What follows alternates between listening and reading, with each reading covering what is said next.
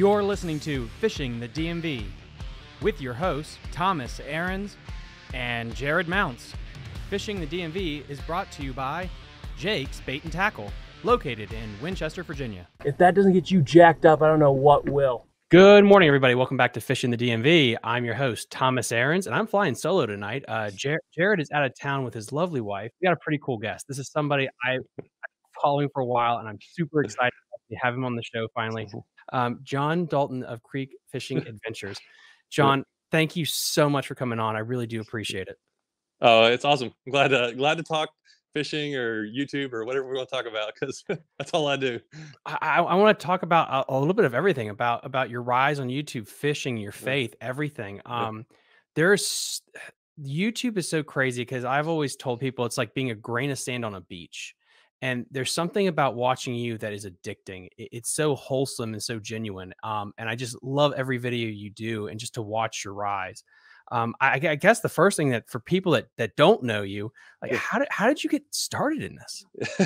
Well, it's definitely not the usual way. Like you see most of these guys that have a bigger channel, they usually know people that like are kind of into it. So, I mean, I picked up like really going fishing creeks when I was like 6 or 7. My dad was a pastor of a church, and we lived at like right beside the church of a parsonage. The house was right beside the church. There was a basketball goal in the parking lot, and there was a creek in the back. So that's all I did, is like basketball, church, creek. So, and I really, even at a young age, like I remember going and catching different fish, and all I knew at that time was like bluegill, bass, catfish. That's like the only three things I knew. But I remember seeing little differences in fish, and I never knew what they were. But through high school stuff, as basketball is like sports is all I did. And then as I got older, I got into HVAC and stuff, and I fished some. I still don't know much about like fishing, or like if I talk to guys that are like bass fishermen, they're saying all kinds of words. I still have no idea what they're saying, but I just enjoy being out there.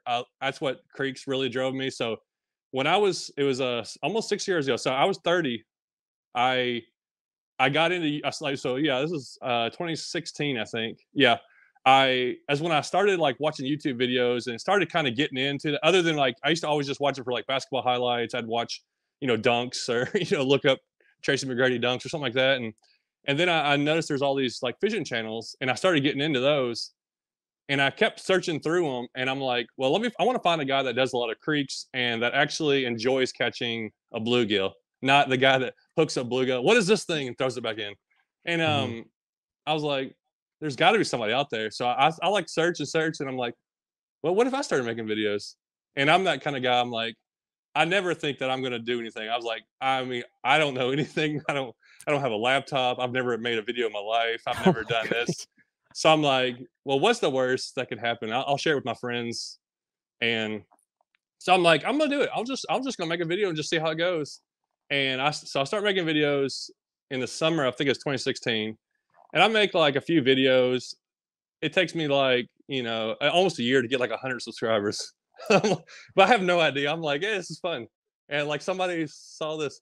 And then about another year later, I get to almost like 1,000. So it's like 2 years in before I get like 1,000 subscribers.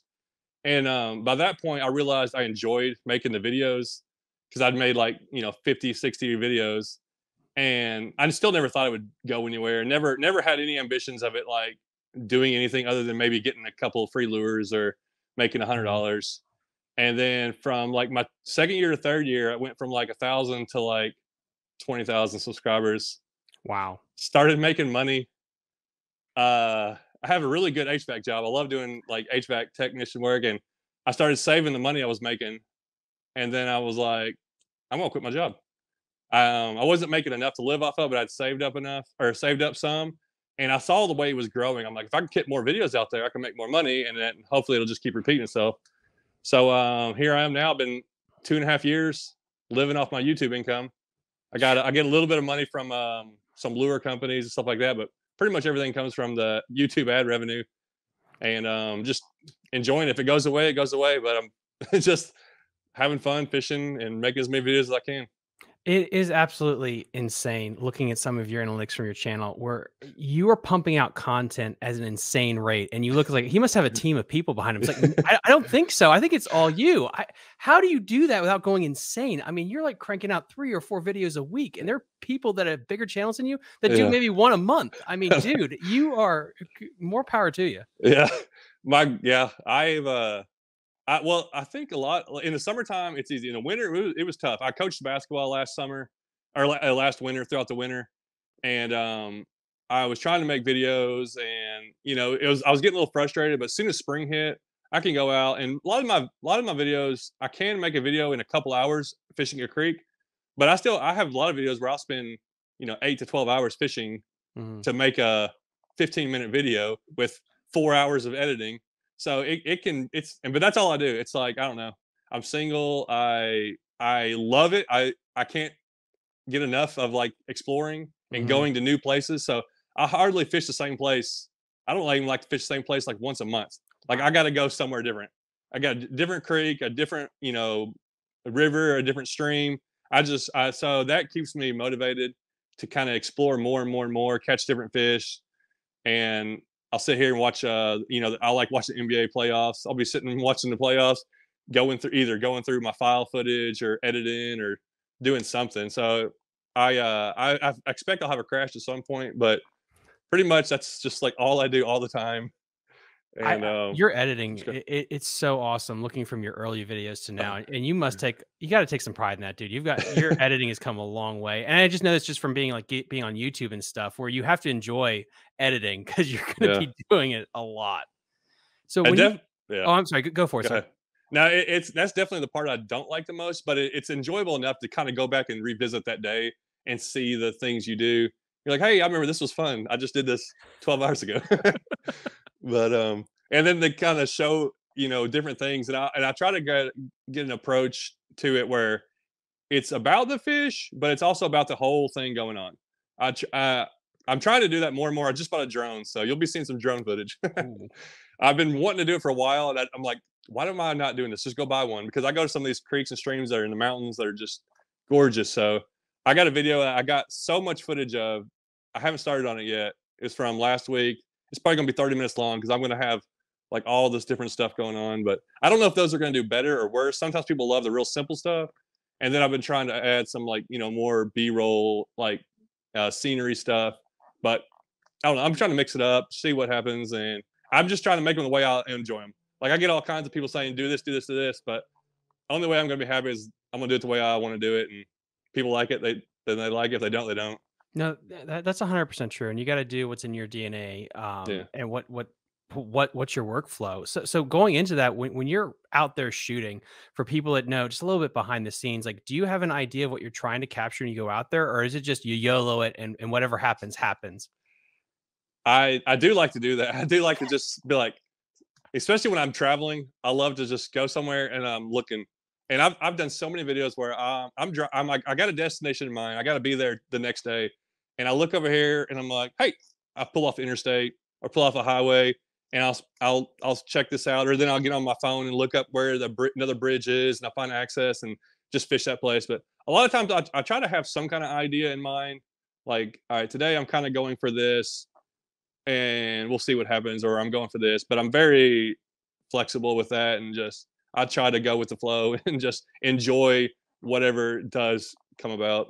Yeah, I was thinking that just brought me to mind when you go to Florida every year, and just like you pulling over these canals, and like that, it looks so freaking cool. That is probably the most fun, especially the first time I ever went. I knew right away I have to go back every year, and I should go there more because every time those videos always do the best. Really? Those videos always get the most views. But I guess it's just excited I am because it's so weird. It's like another whole nother world. Like I've never been out of the country or anything like any other places, but you go down to the Everglades area and it's like this doesn't seem right. Where's the hills or where's Mhm. this? And everything's flat. When it rains, the water doesn't get muddy. It's just because there's no flowing. It's just Yeah. everything's so much different, and then everything fights harder, and there's just so much fish in those places. You can just I've gone to some of those places where you can catch 40 or 50 fish standing on the same spot, Wow. and you're like, where are these? How are these fish just coming through here? And then it's so flat they can go anywhere, and Mhm. there's got to be fish everywhere. Yeah. But it's weird, but that's what I really appreciate about this, being able to do YouTube, and I've been able to go to all kinds of places and do lots of different types of fishing. So, I mean, I love your canal trip, especially because you're going at when no one else in the country can fish. But do you have a couple of highlights so far that you've gotten to go to? I like places. Yeah. Um, definitely like going to the Everglades. Last year I took my kayak and I went down a couple of places with like gators and stuff, and I went in a couple canals like that. I just stopped. I'm like, I'm gonna fish that canal. Put a kayak in there and fished it. That's always pretty cool. But um, I'm well, y'all got the mountains up there. I guess right here. Cherokee National Forest comes right down here by me, and the Appalachian Mountains and everything. So I'll just go up in there. Some of those mountains are, I don't know. I just love them. They're so beautiful and the clear water, and it's just I probably enjoy that the most.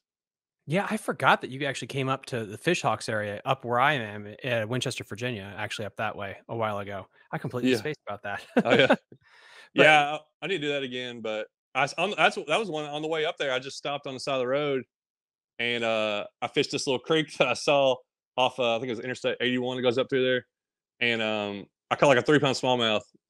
Just like 2 hours of fishing. I was like, well, this is pretty good.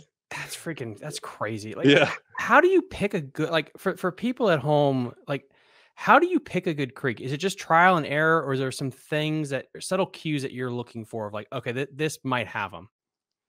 I think there's probably is more cues that I don't really realize. I just think I just look for it and see it. I look for clear water, but I look for rocky and shoals. Like Okay. if you fished a lot of streams, I feel like every time there's a stream with a lot of shoals where it's like, it's a little shallow, then it gets a pool and a shallow. There's always more fish in there because you know where they're going to be. They're going to be below those shoals, Mhm. and or in a little eddy. And streams that are just like flat and long with like no current breaks and stuff, those are the ones I don't know what to do. I'm like, I don't know where the fish are, and it's just a little different. But I mean, when I went up to Indiana, it was more like that, and they're catching all kinds of fish those places. But everywhere is different. But I definitely look for I look for some like shallow shoals, and then I knew there's a little bit deep pockets because the fish are holding those deep pockets most of the time. Do you use Google Earth at all, or is it more of like you just kind of go by your gut and start driving, and when you see something good, just fish it?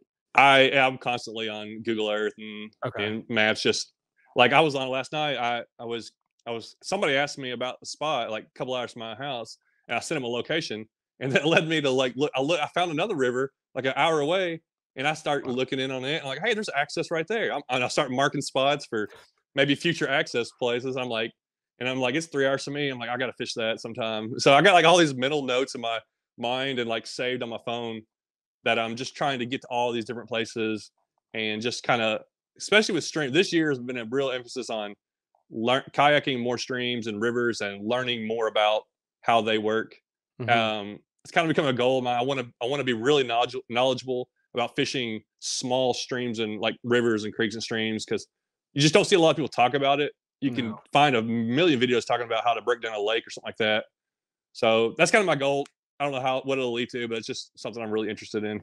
Why do you think that is? Why do you think, like, because there are so many little creeks and ponds all over this nation, and it's Yeah, like you're the only person yeah, that has this market, and it's crazy because it's like a duh. Why not do yeah. this?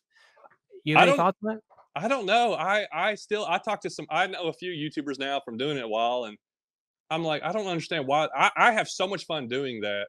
I don't know why other guys don't do it. I don't know if they think that it's mainly smaller fish. And a lot of times it is, most of the fish in those streams are going to be a little smaller. Um, but to me, it's not about that. It's just about the exploration of it and just the fun of it. And but a lot of times you'll catch way more fish. Like Mhm. I'll go fish with my buddies on the lake sometimes, and even down here, I live right by Chickamauga, which that's where our tournament's at. I don't even. I live 30 minutes from Chickamauga, which everybody wants to go fish. They got big bass. I hate fishing it. There's boats like crazy. It's like you can go for hours, and not get a bite. And I'm like, I don't know where these fish are. Maybe it's just because I don't know that much about it.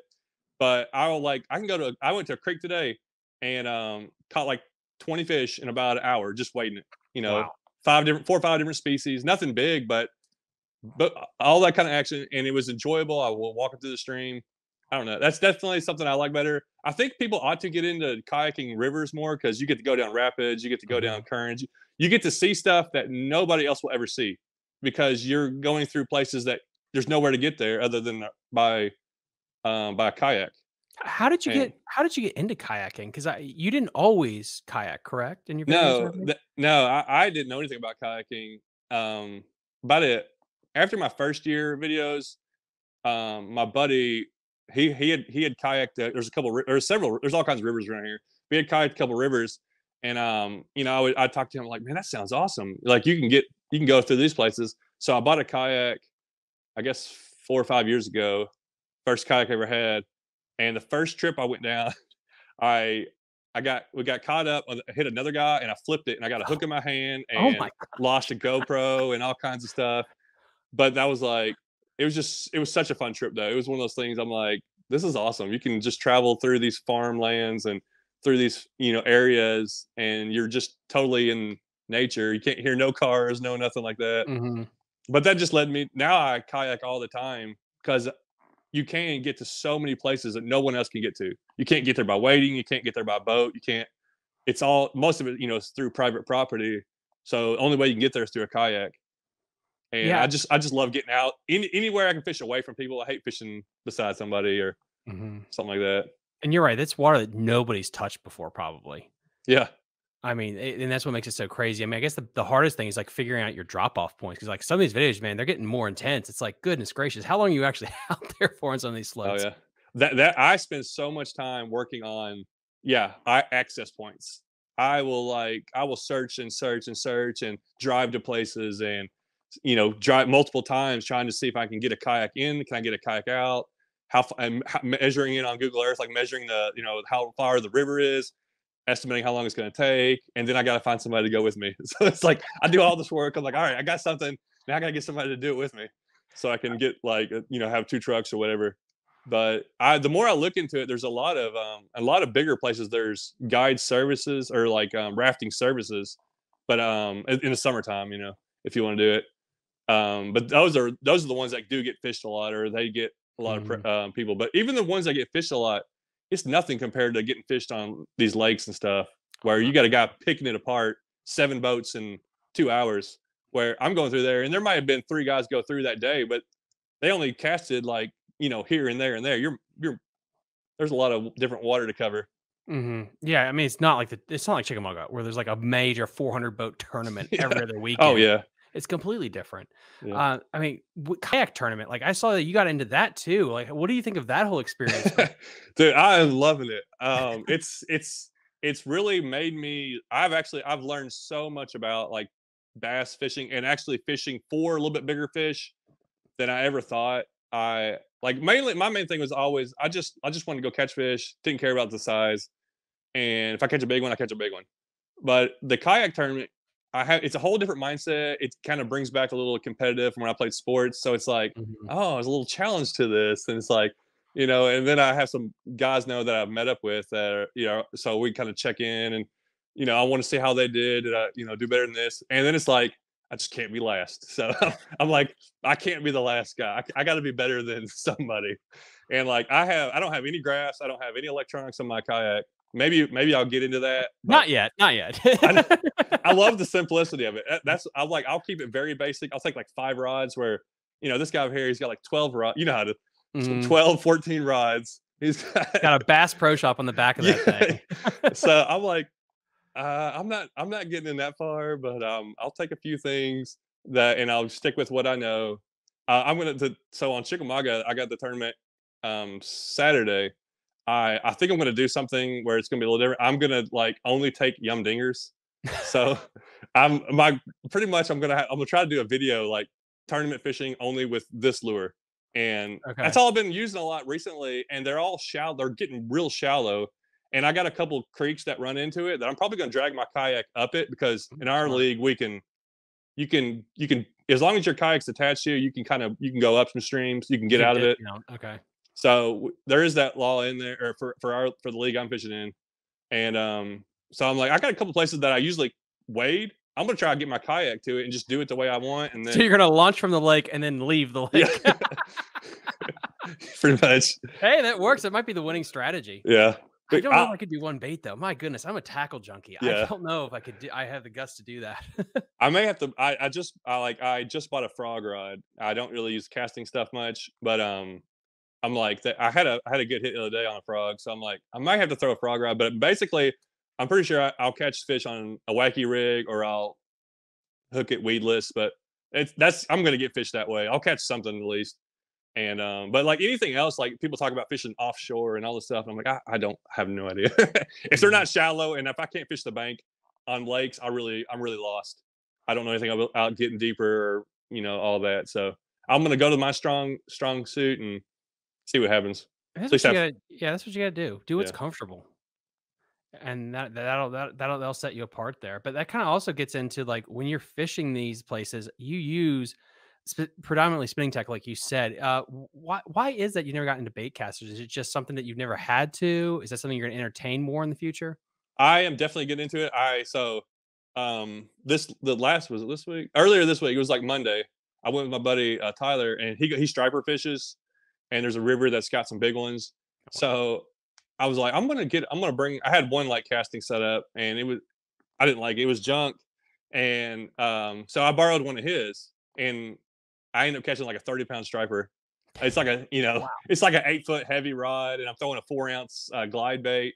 And this is all like totally new. I'm like, but it was real easy to real easy to pick up. And I'm like, okay, I'm gonna have to get into this a little bit. And I Mhm. want to go for muskie more because we have them around. But I'm like, I need to have a setting. So I actually just this week I bought a 7.3 heavy rod, and it's kind of like a frog or maybe some small swim bait rods. And I want to learn how to do that more. I think I've only used spinning because I never like growing up. My dad, he barely took me fishing. And if I did go fishing, it was usually by myself, or I would just hit a pond or fish off the bank of a river for with worms for whatever bites. And I never used bait casters, and I always thought I could do whatever I want to do with the spinning rod. And for the most part, it fits my type of fishing so good because most of the time I'm finesse fishing. That's like my favorite thing. I'm throwing light little lures, really like I'll fish really slow a lot of times. But as far as bait casting, I could see myself really getting into it in the future. But I don't know. I feel really comfortable with I got a 6'9" medium rod, and I'm flipping out a little 3-inch swim bait or something like that, and or No, a little like yum I, dingler. I agree with you, and this is something in the bass, coming from fishing college tournaments and fishing tournaments. Like everyone thinks bait caster, but I grew up fishing saltwater, and we use spinning gear. And if a Yeah, spinning rod can handle a shark or a tuna, I mean, it can handle a 4-pound bass or a muskie. yeah, You just got to like adjust your tackle accordingly. It's so yeah, weird down south where people look so weird at like a spinning gear, like it's a fairy wand. It's like guys, like, you can surf fish with these things and catch yeah. an 8-foot shark. And I've done several of it. Like I'll throw I like a spinner bait. I'll use it, and I'll throw it on a spinning rod. Everybody's like, "Why are you using that on a spinning rod?" I'm like, "Hey, I'm catching fish on it. It works, and Yeah. I can hit it Oh. exactly where I want to hit it because I'm good with that. If I get into the more I get into bait caster, I'm gonna have to practice a lot to be as good as I am with the spinning stuff. So, you know, I like to. A lot of times, a lot of fishing I do, I'll take one fishing pole with me. So if I'm waiting or a lot of things, I've got one fishing pole with me, and I'm used to changing different lures. Why? And if I'm waiting, I don't want other rods in the way. I Mhm. walk and cast. I walk and I'll cast and I'll walk and I'll cast and I'll walk, and I'm feeling as I'm walking. I like to move really fast or like keep moving. I don't want to. And plus, there's so much trees and stuff in a lot of those places. I don't want to have. If I have a rod in the back or something like that, it's just going to get tangled up, or if Mm. I'm going through briars. So I've really got that down where I got some rods I really am comfortable with and really do what I want them to do, where I can target fish the way I know to target them and land them and everything. I mean, if we could, let's get into that. Like, how do you then approach a creek when you have one rod and you're not taking, $200,000 worth of tackle with you? So how do you pick what you're going to throw where and take with you into battle? Most of the time, I mean, I'll take a bag about this size. I don't know if you can see it, but Okay, a yeah. small bag, a handful of soft plastic lures, and a little hard plastic case with a few different crankbaits, a few different soft plastics, assortment of like hooks and sizes. And a lot of times I'm using something about like this. And this is the Nico Helgramite that Hmm. I love using. And I hook it weedless. I don't want to say that. Yeah, I It's can see like it. Perfect. it's kind of weedless, Okay. where the hook, it's a Z-Man Bullet Z hook. It's like a 1/10 ounce. 1/10 ounce is like heavy for me. Jeez. Yeah. So I everything I do is like super light. People are like, "How does that? Why do you do so light?" I'm like, most of them casting into like 2 to 3 foot of water. So Mm. I'd rather it fall slowly. Plus, the slower it falls, the more the current gets to mess with it, and it's not just slamming on the ground. And this lure will drift in the current and like tumble, and I'll throw it out in there in the current and just let it drift. And the bass, in streams especially, like shallow, they sit all through the water. They're not on the banks or here. They're all through the water, hiding behind rocks and stuff. Just like if you would see trout, they just sit there. Bass do the same thing. And so if something just comes tumbling down and they just swim over to it, you know how they go back and Yeah. forth. They just swim over to it. They'll eat it and they'll swim Huh. back to their spot. And you Okay. barely know they're on there. So I'm like waiting, wait, stop, it stopped. And then I like wait to see if it pulls. Then it's I don't know. It's something that I've figured out by observing a lot. And so I'll take lures that I know, like whatever I know kind of lures I want to take, I'll take a rod to match that. So Okay. I can throw this, I can throw little crankbaits, like little rebel crawls or just little crankbaits that are all lightweight. And I usually use 10-pound line, like a 10-pound fluorocarbon leader. And I can throw a 1/16 ounce lure, or maybe a 6-inch stick bait or something like that, or maybe. And also I can also throw a little jig on it, like a lightweight jig. Okay. So I can kind of do a bunch of little lures, but everything just simplifies it, where I'm not having to stop and change this out and take this out. And most of them I swing my bag around, grab a lure out, change it out, keep on moving. What are your top 5 baits? I mean, heck, let's just go right now. What are your top baits? You don't have to do 5 that you'd be taking with you to a creek right now, or you suggest people to get. If I'm bass fishing, like that's the only thing that's different. It's like some creeks I'll go to, I'm just going for panfish if I know they're smaller, and then sometimes I'm going for bass, like if it's a smallmouth Mm. or spotted bass stream. But say if I'm going for like smallmouth and I'm going to a creek stream that I know I can hold, a 10-inch to a 20-inch bass, something like that. I'm definitely taking, a Helgramite, and I've caught everything on it. I've caught a 4.5 pound, several 4-pound largemouth. Wow. I haven't broke a 5-pound largemouth yet. I got to break that. That's a goal this year. But I've caught a 6-pound largemouth on this lure out of the lakes. But this will catch fish anywhere. But it's just something, and I fish it so I'll throw it in the current, or if I throw it in the pockets, I just let it fall and do nothing. The more you do nothing, the more you catch with it. Just let those fish just come and look at it. Sometimes they look at it, sometimes they eat it. But that's one of my main ones, especially in clear water. So Okay. it's clear water. I'm throwing that, and then I definitely like a little like rebel crawl, a couple different colors. But That's beautiful. I love that coloration. Ooh. yeah, they can. I've had times where sometimes they're not wanting to hit that, and you switch, and you're like, oh wow, they wanted that. So Mhm. something like that. I'll take like I love 4-inch size yum dingers. This lure right here. Oh That is a color too. My goodness. I don't know what it is, but so the other day I caught a 5-pound, 5-ounce spotted bass. Holy smokes. Yeah, on a 4-inch yum dinger, and this color, I forget what color it is. This bubblegum yellow swirl. Sometimes I just grab things that I like are a little different, and I'm Mhm. like, what is that? Let me try it out, and then I'll try them. I don't know what it is. I've caught so many fish on this one, and I actually caught my PB largemouth out of Chickamauga, 7.5 pounds. Really? Throwing that on a 1/16 ounce jig head. Holy moly. And yeah, so I've caught so many fish on this, like this color and that size. I love that size, 4-inch. You can catch the little ones and it catches the big ones. So some of those, a few different jig heads. What else? Maybe a couple different crankbaits and a couple different, maybe a rooster tail or something like that. Just a little bit of variety, but most of the time I'm gonna stick with something like that. Okay. And if I'm fishing a stream, if it's really fast water, okay, maybe the crankbait or maybe I'll drift to Hellgramite, and then I'm like, okay, then I come up on a section that's slow. Okay, let me go to a Yumdinger. Maybe I need to go weightless. So I can kind of go through a few different ones, and it depends on a lot of times it depends on like how the stream lays out, and some some streams have a big old long slow section, then they got Mhm. fast sections. So I kind of go through them, but yeah, one of those lures is going to work. It's going to catch something.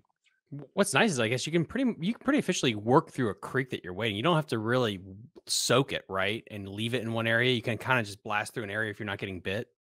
Yeah, it depends on how deep and long it is, but if it's the one that you can walk, um, we got some some smallmouth streams over in Middle Tennessee that I'll go over to. They're pristine water, and you got big old gravel beds, and you can Wow. there's plenty of room to walk the bank. So I'm like walking. I'll pass the like really fast moving water sometimes.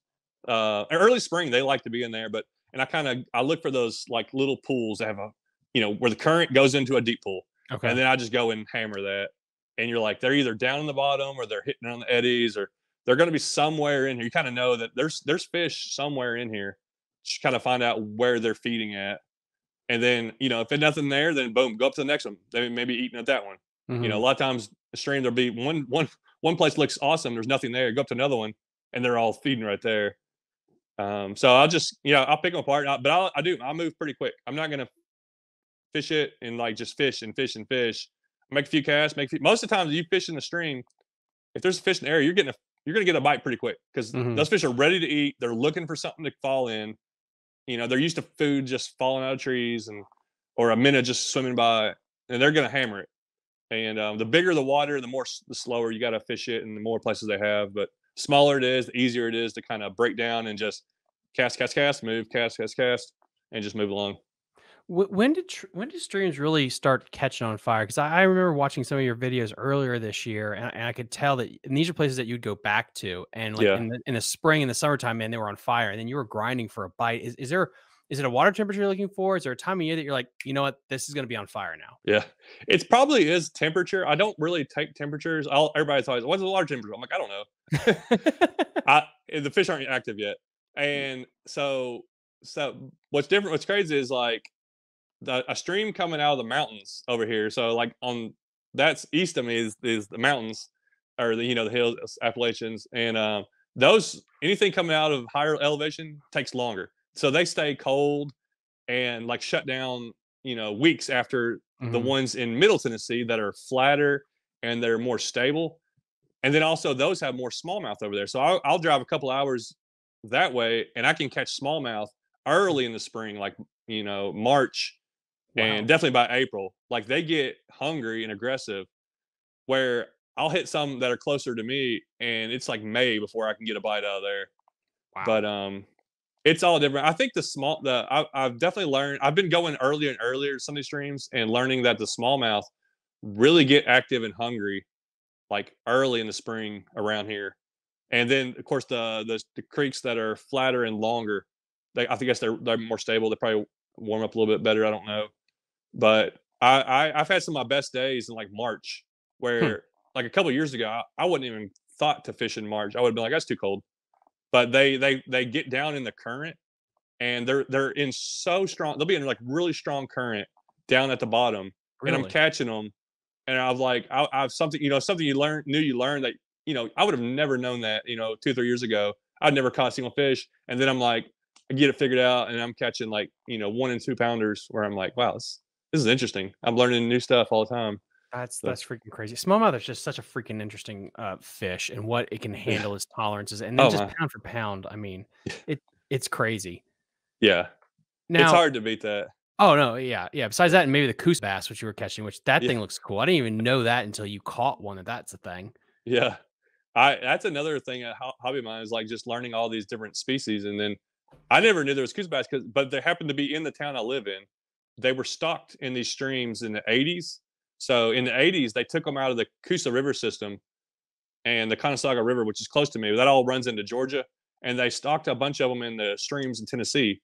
And Hmm. I've caught them out of several around here where I'm at in Southeast Tennessee. I'm down near Chattanooga, and but then there's some that are they're in Middle Tennessee. I've heard there's some in Kentucky. Somebody said they stocked them in California in some streams, but I don't know. So you know how they get all these ideas and they put these fish in different places, but they stay in like super small, shallow waters. Really? Like they only live like you won't catch them in a lake Huh. or in a like a big river, even though all these creeks connect to some of the bigger rivers, but you won't be in there. They So stay in the they can't live in like a slack water. They need uh current. I don't know if I don't they probably can't. Hmm. They definitely what the Coosa bass do, like I know that they will like they can live with largemouth or with smallmouth and spotted bass. They can live with them all, but you won't really find them together. They go wherever the largemouth, like, this is comfortable for me. The Coosa bass are going to go a little bit further shallow, a little bit further Okay. up away, and they love, they love current, and they live in some bigger rivers that they're natural to, but like the Conasauga is next to me. It comes out of the mountains, beautiful water. They live way up in the mountains, and as it gets Really? lower, they fade away, and then you won't find them like as it gets more south, and I guess I don't know if it's water clarity or what, but then they kind of go away. But as you go down south, you'll find them in all the little creeks. They Mhm. won't be in the main river, but they'll be on the little creeks. So Hmm. it's that's another thing. It's like it's just really interesting how what fish do and how the different ones live. Because around me, we have a lot of Alabama spotted bass, and that was what I call it, Alabama spotted bass, which they get a little bit bigger than the Kentucky spots. Okay. So in like my corner of Tennessee, they are really heavy. A lot of them are in areas where they're not supposed to be, so they have hybridized, and they're a little bit worried about them getting into the Chickamauga because the rivers flow into them, but they really haven't taken over there. But there's a lake by me that they've completely taken over. Like you can go out there and catch so many Alabama spots, Wow. and like 10 to 1 on largemouth. Where That's crazy. like 20 years ago they said it was like all largemouth. So, but a lot of those things change, and I don't know. Who knows what it's going to be like in 20, 30 years from now? It could be totally different.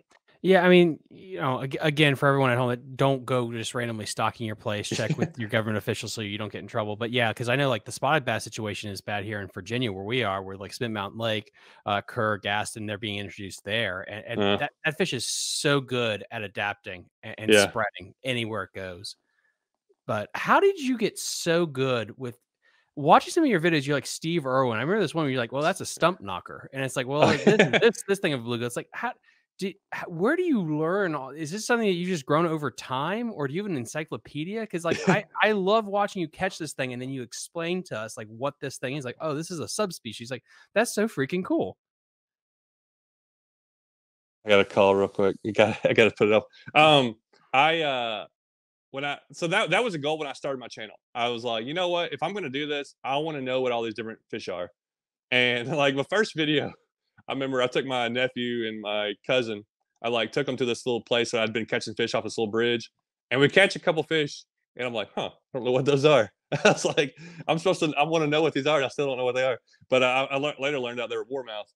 I just never caught them out of that creek, and they look different to me. But um, it is something that I'm really interested in. Every time I catch something, mostly if it's around here. Like a lot of places I'll go and catch them out of. If I catch some every time I go to the ocean, I'm like, I don't really care what all the fishing are in the ocean. There's way too many.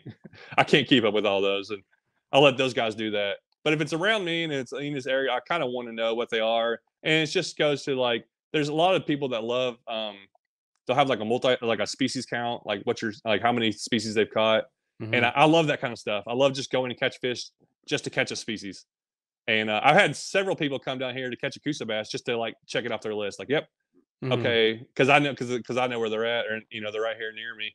And I've gone out to North Carolina on the coast area with a guy that I know just to catch a redfin pickerel.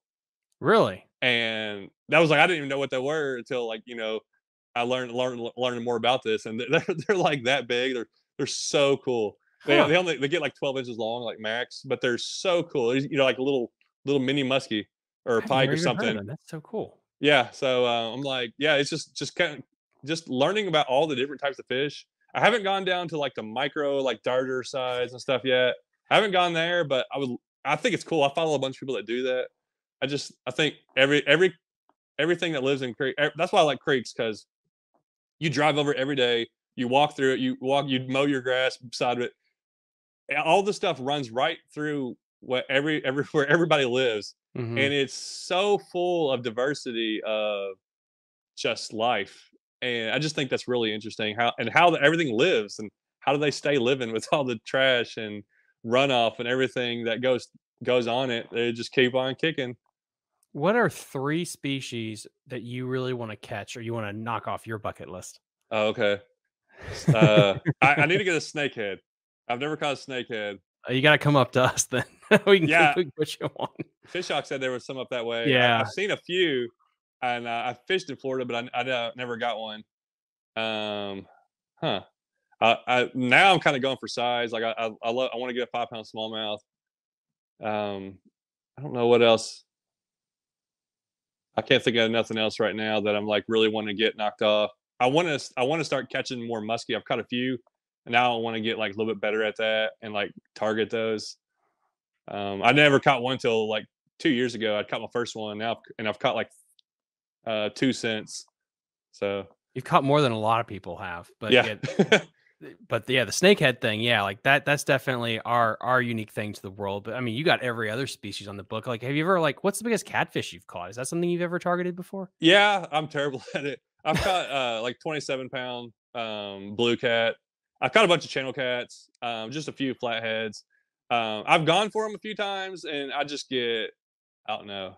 I'll go places I know they're there, and then we go sit 4 hours and not out a bite or stuff like that. So there's a guy, I don't know if you follow Kayak Catfish, a YouTuber. Hmm. He's not far from me, so like I fished with him, and I saw the way he does it. Like he knows what he's doing. He's got it down, and he'll catch big fish after big fish. Oh yeah. And I'm like, I'm not really set up that way, and like I would like to do that more, but it's like at the same time, like I know how to go after, like I know to go out of the streams, and I got all this stuff figured out. He's got that solved. And it's everything you go for. It's like you really have to know a lot to go for a certain species. It's hard to be good at fishing for everything, Hmm. but No, yeah, but how is this? It's so cool to see like this YouTube community. Like, how did you get connected with the community itself? Because you mentioned Fish Hawk again, and then Catfish Kayak. Like, I mean, it is so interesting as I've gotten into this more. Like, yeah. there is this underbelly community that exists. Like, how did you get, or when did you really start getting involved with that community? Yeah, I knew nobody. Like I didn't know a single person that ever made a YouTube video when I started making videos. And then as I like got into start making videos, I start finding other people to watch too. So the more I'm getting into it, the more I'm watching it. And the Hmm. more I'm looking at other channels and finding channels that I like, or this and that. And then um there's a channel that I found. I don't even. He like barely does fishing. Arms Family Homestead. He's got like 500,000 subscribers now. But I like started following him. He had like 2,000 subscribers, and I would like comment, and I had like 500 subscribers. So he was like a big channel, at like 2 or 3,000 subscribers. I'm like, oh man. And then I would comment. Like a lot of us just will, like when we're smaller, we comment, I think. And then as the bigger I get, the less I comment on anybody's channels. I watch a lot of different people, but I also think that as creators, you just you're you're kind of keeping an eye on everybody else. That's kind of my goal. It's like a thing. I'm like, I want to see how this guy's doing. This like you come across a channel and you're like, this channel looks good. I think they're gonna grow, and you just kind of keep tabs on it. And a lot of times on Instagram, people comment on different things, and Instagram's a lot easier to find like what you really are have common things with people. People post a picture, you're like, that's really cool. I like that. Hmm. I like to go for those fish, so I'll comment on that. And it's not like I know a ton of people now, but just as you grow and then you find people around you locally, you kind of form friendships with, and then either you might see them out there or something like that. So I don't know. It's just little by little, and then a lot of like I know a lot of people probably are like YouTube friends just from messaging back and forth, and like we know a lot of I think a lot of people know everybody knows who everybody is for the most part, especially if you're in the same like same type of fishing. Now I don't know anybody that fishes like, or like maybe other than like a couple that fish like saltwater, and there's Hmm. so many saltwater fishermen. And I mean, I'll come across a guy, you know, he's got like 300,000 subscribers. And I'm like, I've never heard of this guy because I'm not in that. But Mhm. anybody that does like creeks or like that does any kind of wading or like that type of fishing, like I know who they are because that's what I'm interested in. There's so many, like, I mean, I'm down here by Chickamauga. I don't even know. I have no idea how many thousands of guys that have their YouTube channel that, you know, fish Chickamauga. You know, most of them are Mhm. smaller and even some bigger ones. Like there's professional bass fishermen that live, you know, 30, 40 minutes away, but I don't really know who they are. And they're like, you know, famous in their world Mhm. where like, I mean, that's not really part of my world as far as fishing. How do you vet? You have so many collab videos, it's insane. I see so many guys, like, do you have, like, armed security to vet these people out before you do it? Because like, I'm just there are so many YouTubers out there that are as big as you and bigger, and it you kinda know who they're gonna collab with. But you seem like you have a very open door policy in general to collab with as many people, and that's refreshing to see, actually. I'm glad you noticed that.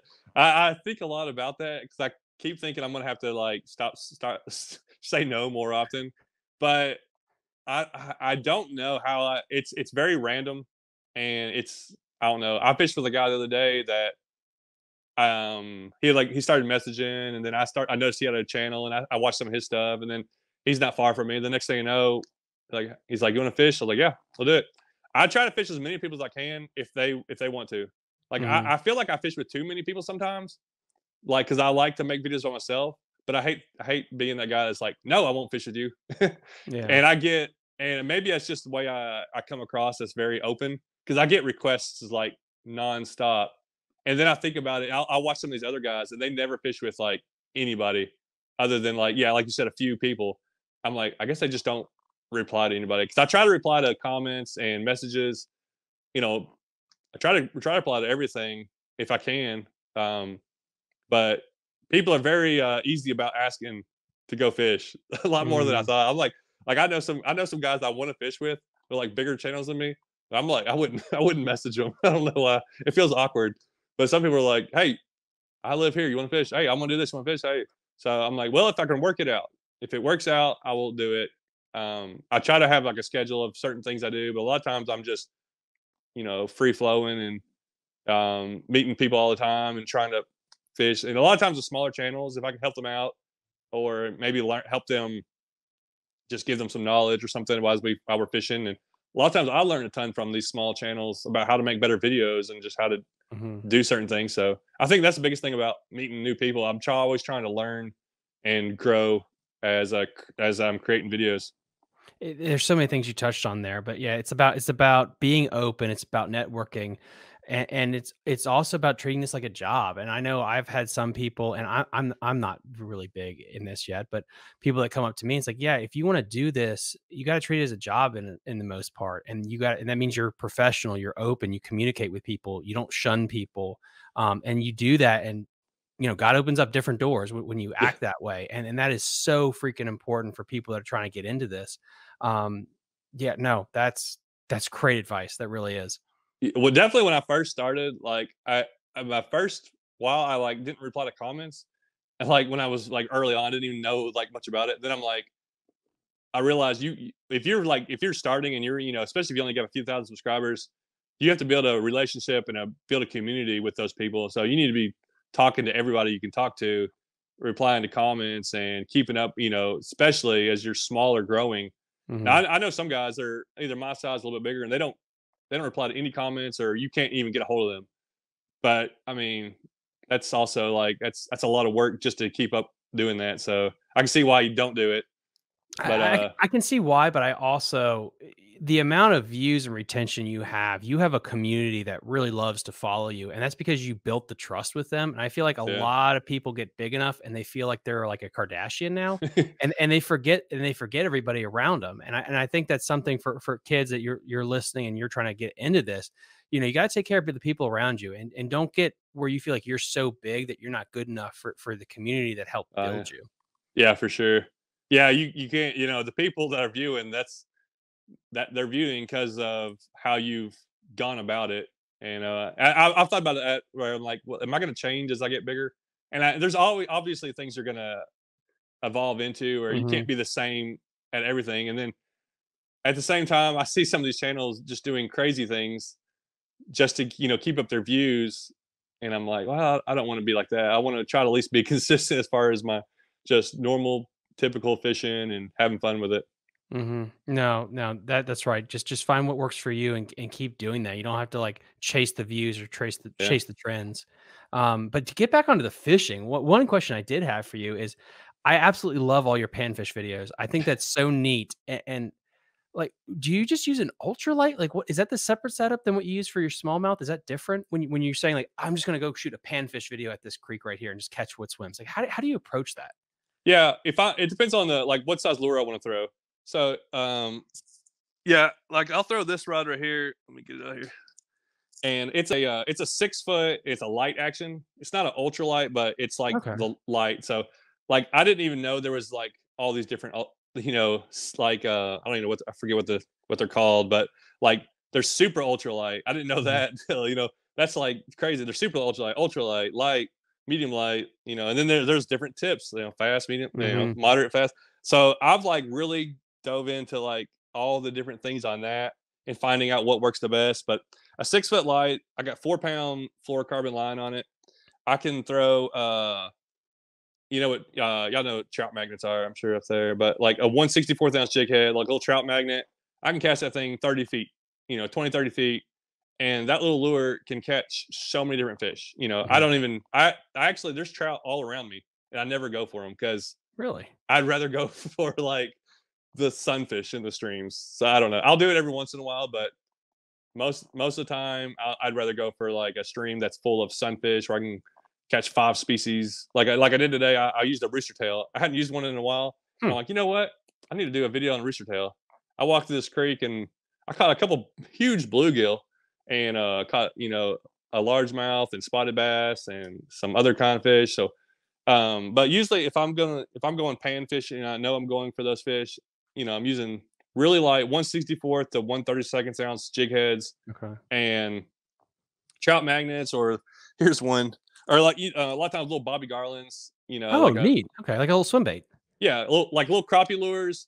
That'll catch all kinds of stuff, and it catches bass too. And then they got where's those little bitty ones at? I like these right here. These are Bobby Garlands, but they're tiny and Oh, they're wow. they're so small. That Um, is really small. yeah, and I actually caught a 11-inch red ear on that lure the other day, where I was fishing off the bank just for trying to catch anything, Mhm. and I was using bigger lures, couldn't get nothing. I downsized to that little lure, and I catch it was my biggest red ear sunfish ever caught.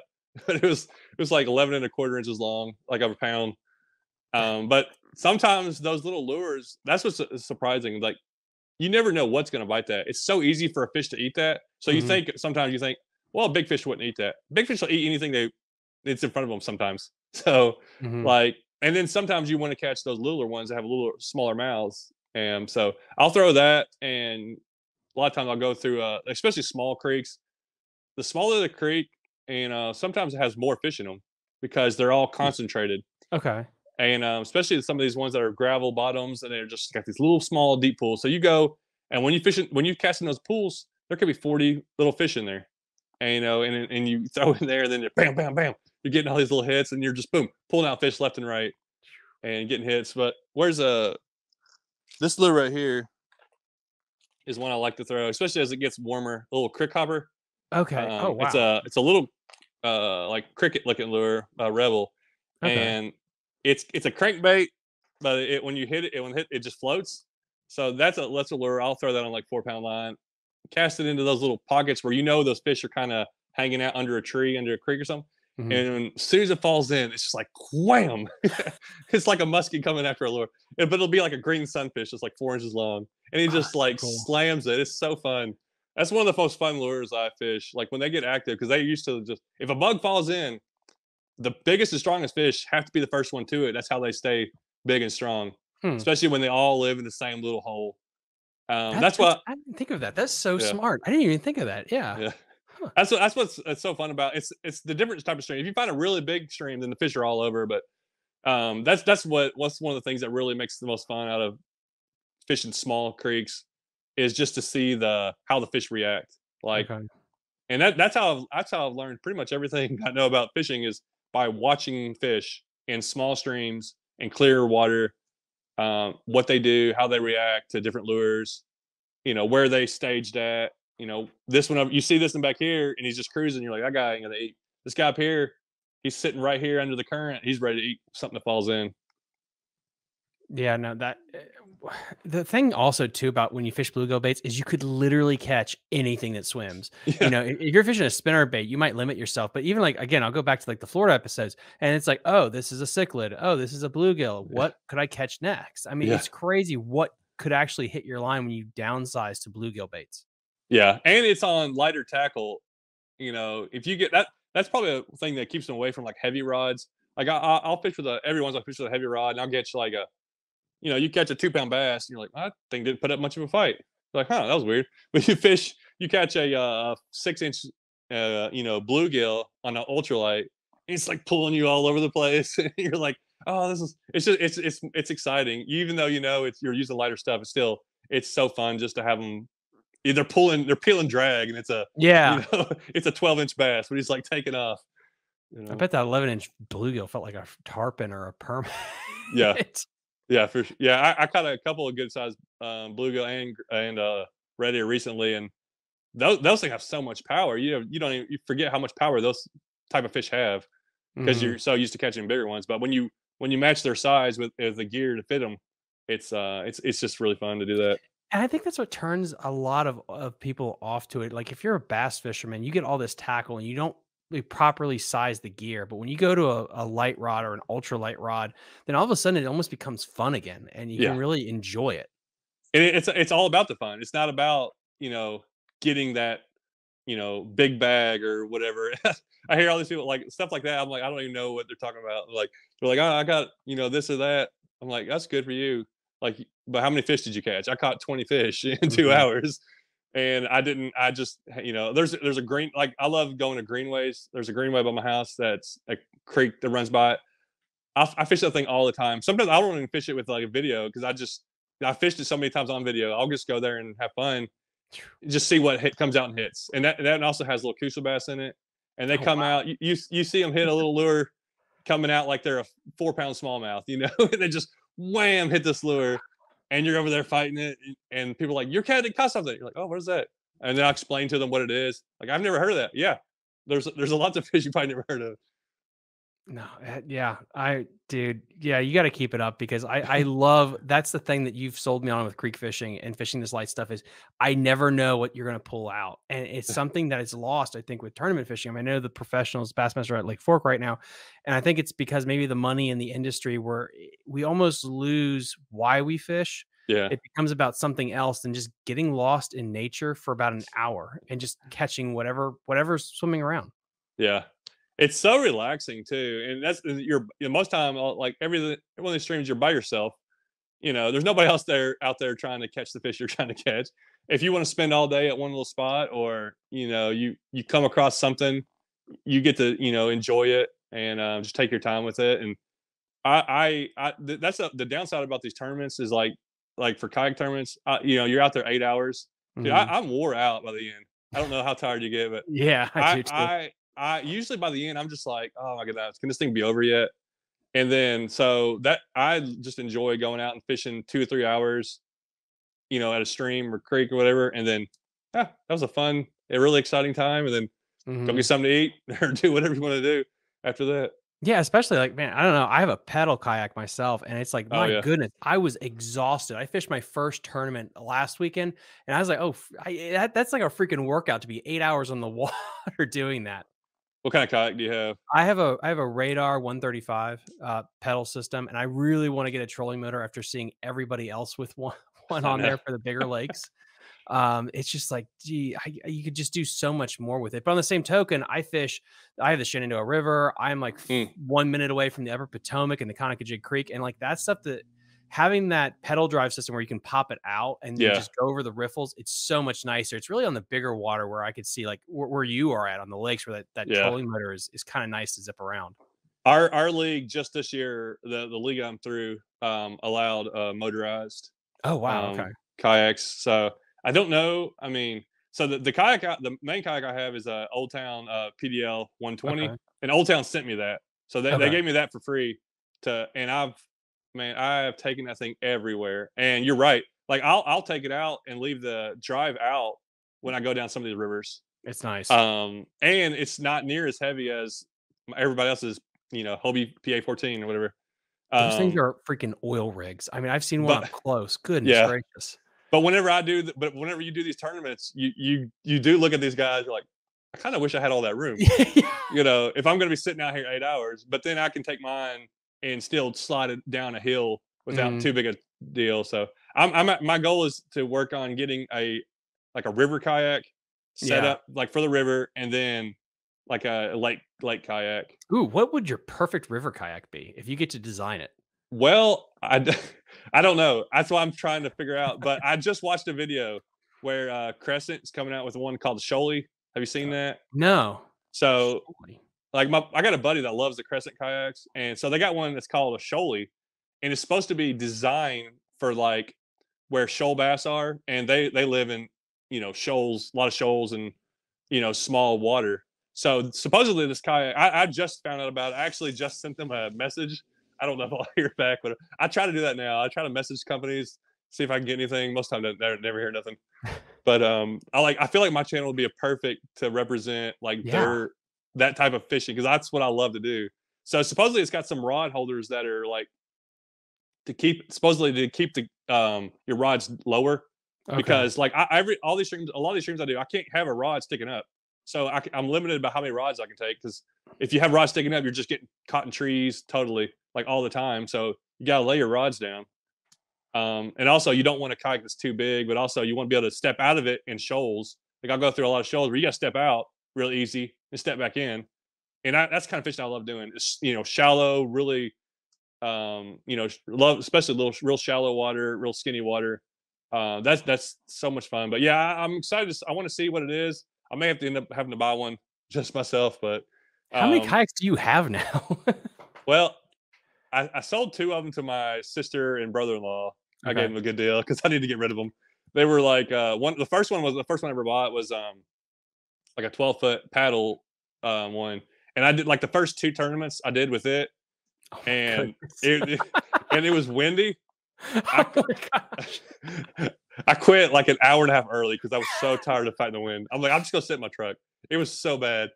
But the Old Town, I can definitely like. It's not as big as some other guys, but I'm definitely I can pedal with it and stay stay out there. But I have the Old Town PDL 120, and I bought a native Slayer 10-footer, Okay. and it's a pedal drive. I found it on Facebook Marketplace a couple months ago, and it only weighs like 60 something pounds, That's nice. and it's still stand up, so I can stand up in it. And I'm 6'4", like 230, but it's a little small for me. But whenever I've used it a few times in some small rivers, it's so easy getting it out of rivers and stuff, Mhm. like hard, so places there's not a boat ramp. So I probably need to get something a little bit bigger than that, but I still like something in that weight range, 60, 70 pounds max for river stuff. Yeah, because that PA14 just for river stuff where you have to drag the thing, wherever. You couldn't do it. It Yeah. just a pain in the butt.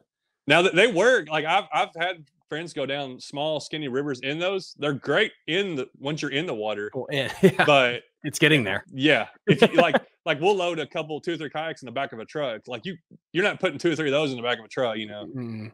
You definitely have to have a trailer and everything. So that is No, the downside for that. But yeah, it is the downside, but it's a good platform, especially for videoing. Because that was the one thing I realized too, going from a boat to a kayak. Like if you're videoing, it's like the angles that you have to get, and then the power. Because I love my GoPros, but the battery life on them are terrible, and so you yeah. always have to think about that too. And so it's been fun. It's been fun to try to figure all that side of it out. But you have a boat too, right? Yes, I'm probably gonna sell it. So I bought a boat because I was like, I should have got it earlier in the winter, because I probably would have used it more in the winter time. Okay. And I've taken it out 2 times, I think. But because it's just easier to take my kayak out. I kind of got the boat to take other people out, but Mhm. it's too small, really. I can't get more than like one other person on there, so it kind of defeats that purpose. It's not near stable to walk around, so if I do buy another boat, I'll probably get something a little bit bigger where I can get like 3 people on it comfortably. Okay. But as far as kayak, like, kayaking is just so much fun. I tell everybody, like, I don't know how many kayaks I've sold from my channel because I use mine so much, and I just tell everybody, I'm like, you have no idea how fun it is, especially when you get it. If some people have like just a regular paddle one to a pedal drive, like that opens up so many more things. It's a game changer. I can't imagine what a motorized one is. Yeah, I think I listened to one of your podcasts. You were talking to a guy, and he was talking about how far he could go on his. It was not too long ago, I don't think. He's talking about going like 8 or 9 miles on his motor, and I'm like, man, that's crazy. Oh, and especially, I mean, you probably see this for fishing tournaments, but like, man, I'm sitting there paddling around. I had too much coffee, so I got some hull shot, and then halfway through the day, my hamstrings cramp, and I feel like I got a flat tire. I'm sitting out in the middle of the lake, just like, what am I doing? And I see 2 other guys just zipping around the bank. It's like, my God, that's got to be the next thing I'm throwing money at is to get one of those things, or I'm going to look like Lance Armstrong here shortly. There's no limit to what you can spend. And I'm trying to keep away from that. I don't want to be that guy I don't really want to spend that much money and gear on kayak tournaments. I don't see myself I'm not trying to make it into the, big leagues where a lot of the guys, of course, around me, there's so many waterways. There's a lot of kayak anglers that they're trying to win as much as they want. They want to be like, up there, where I'm just kind of like, I want to have fun with it. I don't want to burn myself out. No, I don't want to. You found your niche too. Yeah. No, but you found your niche, and it's for that competitive advantage and you mentioned basketball before. Like, is that something you did in high school, and then you just converted to coaching? Like, how did that fall into your lap? Yeah, that's I probably like basketball more. I liked it more than fishing. Really? Maybe not now, but it's pretty close. Like, I played basketball forever. Ever since I was a kid, I was like a big passion. Through high school, that's like all I wanted to do. And after high school, I didn't want to go to college. I could have went and I almost went to play at some like small little colleges.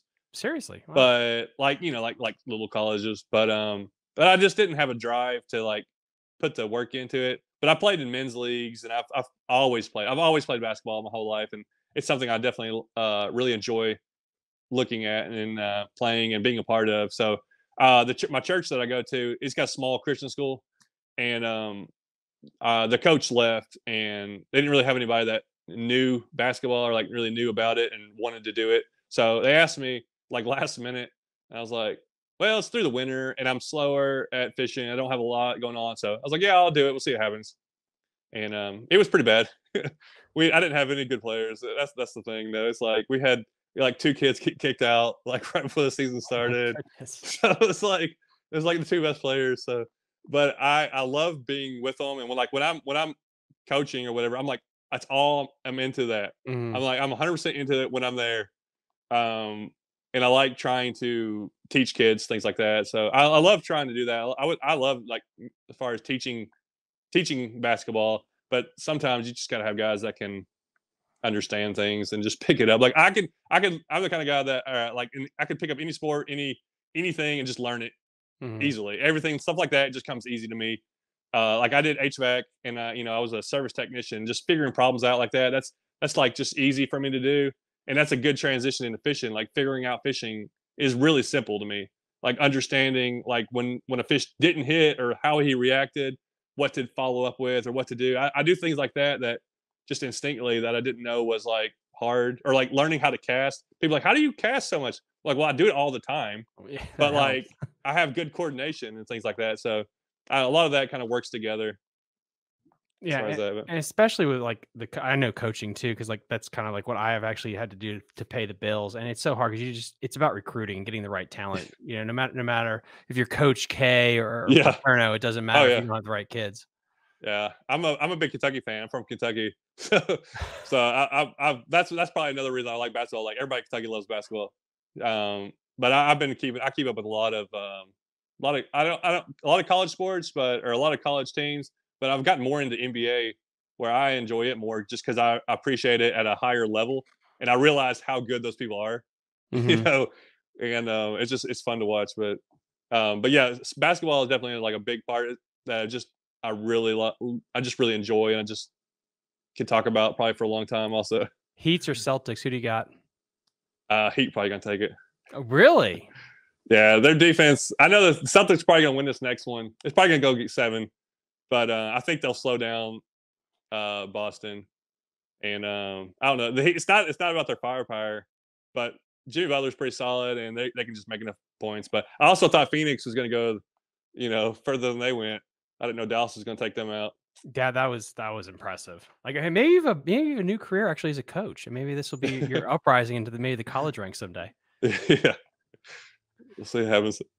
So, thank you so much for coming on tonight. This has been absolutely fantastic, just peeling behind the curtain. And guys, from Fishing the DMV, this is one thing that I really wanted to do, was being this media outlet to also do the YouTubers, because I really saw Yeah, from the bass fishing world where they just didn't respect content creators. And so I remember even when I fished college tournaments and stuff, and they never liked really working with YouTubers. And that was a couple years ago, and that's what I've seen. So really trying to get more YouTubers on and give them a voice, because they're a business and they probably generate more traffic than a lot of professional anglers. And it's so weird how that is, where someone like yourself, or let's say Fishhawk, man, you get 100,000 views on a video, and then it seems like, and I could be wrong, that a lot of companies don't even give you the time of day. And that's just yeah. such a weird thing. Is it hard for you right now, like reaching out to companies like you said, or is that changing? I never reached out to anybody until like probably last 6 months or something like that, and then nothing has come from it. But like my goal, like I work with Pradco, Okay. so and but the thing is, like, they got a bunch of pros, and I'll probably sell more stuff than any of their guys, because I Mhm. sell like Bobby Garlands and like all these other lures, Rebel little lures, all these other lures that are not bass lures. They're just Mhm. lures that catch fish, and I love working with them. They're really great. I'm actually gonna get to go out and fish with them, and maybe get a own, like, they wanted me to do like maybe some custom colors for different lures. Awesome. So this is the first company I've really worked with that's like a big company. I've worked with a few smaller companies that want to, like, hey, here's some rod and reels. Now go make a video on it, and I'm Mhm. gonna give you $100 or something, nothing, and there's several companies like that out there, and I've really learned to, like, all right, I'm only going to deal with people that are like professional with what they're going to do. It's not worth it. And I still don't realize the influence I have. Like, Mhm. I had a custom rod made at a local tackle shop, and I mentioned it in a video, and I don't know, they sold like 10 of them or something. And I barely mentioned it, and I don't even know how many they sold. And like, I wasn't even trying to promote it or anything. And I'm like, now I realize everything if I say something, I'm selling something. Mhm. So I I definitely see myself now. I'm a salesman. Like, Yeah. that is, no matter if I like it or not, that is, and every YouTuber, if you're using something, you're selling something. If I go say, if I'm going to this store or buying this brand, somebody else is going to go buy it. You know, so I'm really trying to grow my revenue outside of YouTube. That's a goal for this year. I would love to get a rod and reel company to work with. I got a couple ideas of rods I want to have made Mhm. that are designed for creeks, and there's not really a market for that. And I'm like, this is a gold mine. If I could get somebody on board, I know it would grow. I know people are asking me for it, because they're asking me all the time, hey, what rod do I use for this? And I'm like, I don't really have one that I can tell you for sure. And plus, I don't, now I'm almost to the point where I don't want to share some things, just because, like, I don't want to make somebody else money when I should be making money off of it. But No, you can't get that too far. But at the same time, I'm just like, but you're a business. This is your yeah, livelihood, and I think that's just, I mean, you hit the nail on the head. Like, you are a business, and you need to approach companies like, "Hey, this is what I bring to the table. If you want to sign up with me." And do you feel like is it because of just you being a YouTuber and how corporate America looks at YouTubers, or is it because of do you need more subscribers? Like, what is your vibe with the industry right now? um, it's just connections, I think. Connections. Like, Okay. I know guys personally that make a lot of money through rod and reel companies that are not near as big as I am, and I don't have any deals with rod and reel It's who companies. you know. Yeah, it's so I'm constantly trying to put out like feeders and trying to, like, put the word out for this or that, or talk to. And I've even started, like I said, I've started messaging some companies. Like, most of them, I don't. I mean, I think they look at a message and are like, yeah, whatever. Mhm. You know, we can deal with this guy. I just know, and they don't, and a lot of them don't understand. Yeah, you're right. Like, my influence. If I put a video out and talking about a lure, and it gets 20,000 views, there's probably 1,000 people going to buy that lure, or something Mhm. like that, or at least they will in the next 6 months. Yeah, Like, yeah. it's a big a difference, and And I see that more and more as I meet people. And I meet people, you know, some random dude at a gas station. He's like, "Oh, I went and bought a whole bunch of these lures. You were talking about them." I was like, "Oh wow, okay," you Mhm. know, and stuff like that. So I definitely I see myself. I want to grow my brand more, and I want to find the right people to work with. And I don't know. We'll see what happens as far as that goes. I'm not gonna push it. I've been buying all different types of brands of like lures and rods and reels and everything fishing because I want to try as many things as I can. So when I do have an opportunity, I can be like, yes, I've tried these out and I know that this works better than such and such, or I can stand behind this because I know it works. Well, it sounds like you're following basically what Tactical Bassin does, where and guys, this is a good tip for you because I'm learning this in my MBA program right now, a hard sell versus a soft sell, and Yeah. everyone knows that hard sell where they basically have Zoom tattooed to their body everywhere, and they say like this is the only worm that works, and you're like, Yeah. well, is it the best worm, or is it because you get paid to? Versus somebody that's just genuinely like, I fished this, I like it, here it is, Yeah. and you guys got to understand that because you want to have some kind of honor when you guys get on YouTube or you do anything where you don't come across as like the salesman, like the stereotype. You're being genuine because it comes from a place of love. That yeah, I do like said bait. So just keep for you younger guys that are watching this, just keep that in mind if you're trying to get into this business. Oh yeah. Yeah. There's several guys I know that, you know, there's several companies out there that they want to lock you up to only use their product. And I don't want to sign a contract. I don't know if I will or not, but I don't want to sign a contract where I can only use a certain brand Hmm. or only like, or like, I know some of the professional guys are like that. Like they can't talk about another brand's this or that, where like I have a deal with Pradco and, but I still use, I mean, if I want to use a Berkeley, if I want to use a Strike King, if I want to use, I can use anything I want as long as I'm meeting their requirements. But whenever you do have a, if you're taking money from a company, you have to do some work for them. So there's give and take. So a lot of people want to just make the money and think that there's nothing involved, but there is work and there's other things involved whenever you are getting money from somebody else. You just don't want to sell out, and I think that's the Yeah. hardest part when you get in this is like at what time, at what point, and this is like I think everyone has a gut check moment of, yeah, I got to do this because this is what's best for me, and people just got to understand that. Yeah, for sure. There's a lot of talk. Of course, the Googans are huge, and a lot of Mhm. people bring up stuff like that to me because I'm kind of like anti that. Like as far as like I'm like I try to be the opposite of what they do, but I recognize everything they do, and I'm like I try to Yeah. keep up with what they're doing. Like I'm not gonna. I maybe used to badmouth them or like say things because I didn't know. Once you know how YouTube works and you know things Mhm. like that, you're like, wow, these guys are really smart. These guys are doing. I wish I could do that. Everybody's hating on it until they get in that position. Then they're like, oh man, okay, this is No, actually really yeah. good. People hate everyone that's at the top. People hate everyone Yeah, that work. I mean, it's the same thing people say about Mr. Beast and all that stuff. It's like, yeah, yeah, but like they kind of crack something there, and then you got to, you you don't get anywhere in life without putting work in. Whether it's oh fishing, yeah, whether it's YouTube. I mean, editing and stuff. I mean, I know like even when I started this crazy thing, like the amount of respect you have. Go do what you do for a day, and then you'll respect a lot more the effort that actually goes into it. oh for sure, 100%. That's like I like when I get these comments about all the fish somebody's caught. I'm like, go make a video right now catching a fish. Like Oh do it my god, right yeah. now. Like it won't happen. You'll go out and there'll be no reason why you didn't catch fish. Like it is definitely not easy. It takes a lot of work, especially just putting videos together, like you said, just learning how to do little this and that, and then do Yeah. you want to add this, and how much time do you want to spend looking at just the right transition, going back over it, for the third, fourth time. And then Um, somebody comments something like that, and it's like, "Oh, yeah, whatever." It's like, "Oh, come on." yeah, You know, I had one video, was it, fishing Gemini Park, and it was like, it took 3 hours to make that footage that was, like, less than 10 minutes, and it's just like, you get somebody commenting, it's like, "Well, then you go try to do this." yeah, Like, it's hard work. yeah. That's a thing about. I was thinking about the other day about being successful at YouTube or just anybody really there's got to be a humility there where that's the only way you're going to be able to grow. You can't like I did a video recently talking about landowner. I actually yelled at this landowner because he was yelling at me, and I thought I was in the right. I went back and looked up the laws, and I was actually in the wrong. It was in Georgia, and they got like some really strict like waterway laws. And so I spent like I broke it down. I like spent some like great detail like explaining it and looking up the laws. And then I got a bunch of comments say, you're wrong. You don't know what you're talking about, blah, blah, blah.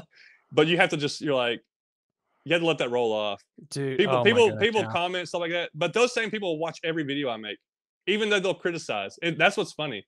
So I've learned not to, I don't even respond to most of those. And like a lot of times I think people say stuff just to say stuff. So you can't even really, you can't take it seriously, and you just can't, let it affect you. I listen to everything I read or see. I listen to it. I don't, I kind of just, gotta let it filter out. Sometimes it's like, you know what, that's kind of good advice. Amen. Like, let me think about that.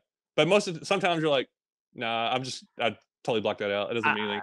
I can't fathom some of the things that you probably go through with the size of your channel. But when I first experienced, like, oh wow, people can suck, can't they? Some of the things they say, like, wow, that's amazing. But you gotta smother them with kindness. You really do. So I don't want to keep you much longer, sir. Thank you so much. But the last thing I try to give with all my guests is like your top 3 goals for this year. Like what are they? Oh, I'm not a goal setter. Like my brother's the opposite. He's like, you got to have goals. You got to do this. I'm like, I kind of just like, whatever happens, happens. But I cut a few goals. I'd love to grow. YouTube has just slowed down so much. So I'm not really going to set a goal for like how big I want to get, because my growth has really slowed down. But I want to get a rod and reel company to work with, and I want to design my own rods. I got a couple, like 2 different sizes. That would be awesome. And I think that would be just fun for everybody. I want to kayak more. If I could get a couple kayaks either for free, but I might buy some. I want to really figure out, I really want to be like, get this nailed down. As there's some kayak channels out there that do a lot of river kayaking, but I want to be like, this dude kayaks and knows how to kayak and like goes to lots of different waters. I want to kayak all through Tennessee. I really want to like hammer kayaking rivers in Tennessee and be known for that. And I don't know. I don't know what the next one is. Just I continue to have fun. Like that's the thing. Like I gotta enjoy it. I want to enjoy what I'm doing, and just it relaxes everything else. No, dude, John, thank you so much for coming on. Creek Fishing Adventures, everybody.